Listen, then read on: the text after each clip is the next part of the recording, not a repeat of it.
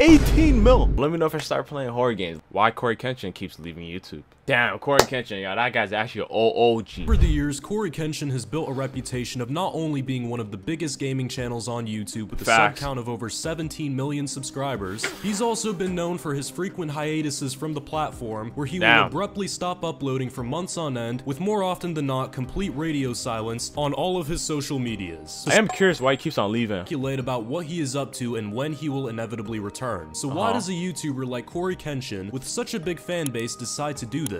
And more importantly, how has he managed to stay relevant and maintain his viewership when so many others in his genre would quickly be forgotten about the moment they stop uploading? Now I think about it, yo, Cory Kenshin is actually like the Playboy Cardi of YouTube gaming. The guy will pull numbers on numbers and has like a cult following, but they'll just disappear for however long. It's like that one bitch you smash and you just give her that good dick and actually obsessed with you and be like, chill, and she's just craving for it, and they come back and give it to her again, and it's like worth the wait. That's the weirdest analogy I just did, but guess what, that's the only way you're gonna get. Decided to go all the way back to when he first started uploading content back in 2009, almost 15 years ago. 2009, and to put that in perspective, 14 years ago, that was when my youngest sister was born, and I was 6 years old in 2009. Don't question what this guy got going on. What you would expect from that time period. Skits and vlogs typically filmed on a low quality webcam with pretty minimal editing. Cory would upload this style of content on and off with pretty minimal results, with a couple of well-performing videos here and there. Yeah, so we're not gonna talk about bruh's haircut. This nigga was a black Barbie, literally. For the most part, he would not really see any major success with this style of content, which is the main reason why on September 30th, 2011, Cory would post his final video before a 2-year hiatus from the platform. Fuck, Cory Kenshin's so heavy, but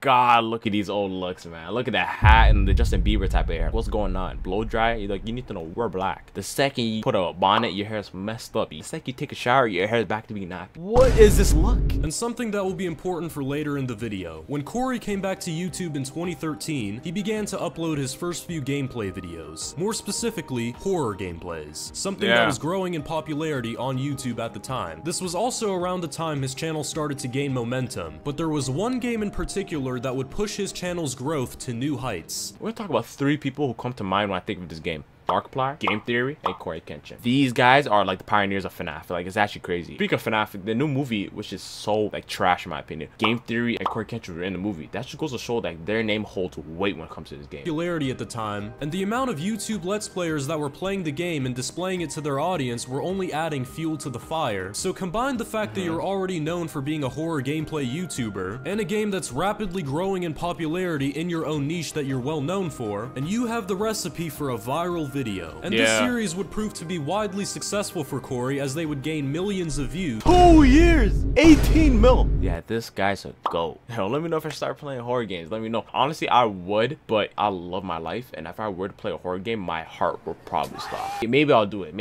But yo, tap into the stream. Maybe I'll do it. And gain him a ton of new subscribers. And from that point on, Cory would remain consistent with his upload schedule, usually posting every day. This would lead his channel to reach 100,000 subscribers by late 2015. I was grade 6 back then. Holy fuck. 100K back in 2015? Yeah, he's a go, bro. His channel would start growing even more rapidly. About 6 months later, he hit 500,000 subscribers. And then he closed out 2016 with 1 million. This is humbling. Nigga gained 900K from 1 year, 2015 to 2016. Channel only got more popular with every single passing year. However, it's important to note that during this time period, Cory would become notorious for his breaks from YouTube. He would have a hot streak where he would upload daily and then seemingly disappear for months on end, with usually no updates on any of his social media platforms, leading fans to guess about when he would come back. Then at random, he would go right back to uploading, and the cycle would just continue. It might be a mental thing, right? Maybe he doesn't want to burn out, because at the end of the day, like, people just really care about your content and they don't really care about your well-being. I feel like people can't expect so much from a person. Like, I know you give this nigga his career and stuff, but at the end of the day, he's a person, he's human, he's still giving you content, and he's still putting years and years and years to this game, right? So at the end of the day, I guess we try to be more lenient to his decisions. Different reasons for each one. I think it's pretty safe to assume that creative burnout was a major factor in this. Now, usually when a YouTube channel starts growing rapidly, the next step for that YouTuber would be to hire an editor to handle all the video editing work that goes into a video, so that the YouTuber would have more time for different things things, like recording more content, or handling merch drops or sponsorships. Yeah, but doesn't Cory edit his own videos? Kenshin was a rare exception to this because even as his channel grew and the demand for more consistent high-quality content increased, he never hired an editor. He always did everything himself, and his reasoning behind this decision, according to him, is because he— Before he answers that, I believe that, yeah, if you edit your own videos, you have your own creative vision. If you get an editor, realistically, they're editing through their own vision. And yes, you can make notes and you can send it to them, but honestly, it's always the best in your mind rather than you writing on paper and giving it to someone else. Prefers his own style of editing and actually enjoys doing it too. Fair reason, as it gives him complete control of how his videos are gonna look. Exactly. But the downside to this is that there is a lot of editing that goes into each of Cory's videos, which can be very time-consuming to do and stressful when taking into account the fact that he usually uploads daily when he's not on break. Bro, I just started editing my own videos and holy, it does catch up to me. It's so weird because I just grew up on YouTube and I grew up on the side that I'm just watching.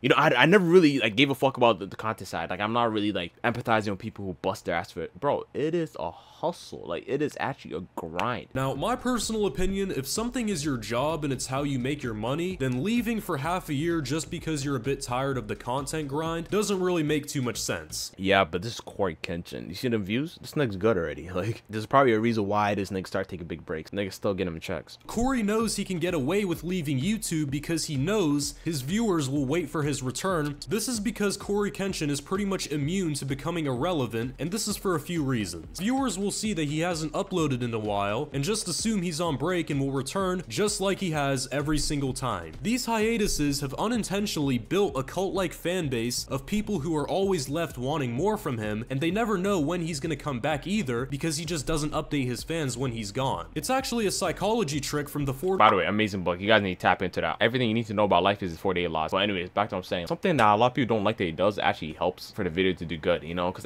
then again, if you just think about a psychological thing, if you know your craft is good and you know millions of people are just gonna watch your shit and you know it's gonna do really good and you're known for taking breaks, that means you're just gonna crave for even more. And the second you drop a video, oh, it's like a tsunami rushing into that, and they're gonna even appreciate the videos you make after that just because they know you're probably gonna leave again. Laws of power that rappers like Playboy Cardi have even used to their advantage. I swear to God, I did not watch this video. Wallah, I did not watch this video. Did I not compare this guy to Playboy Cardi earlier?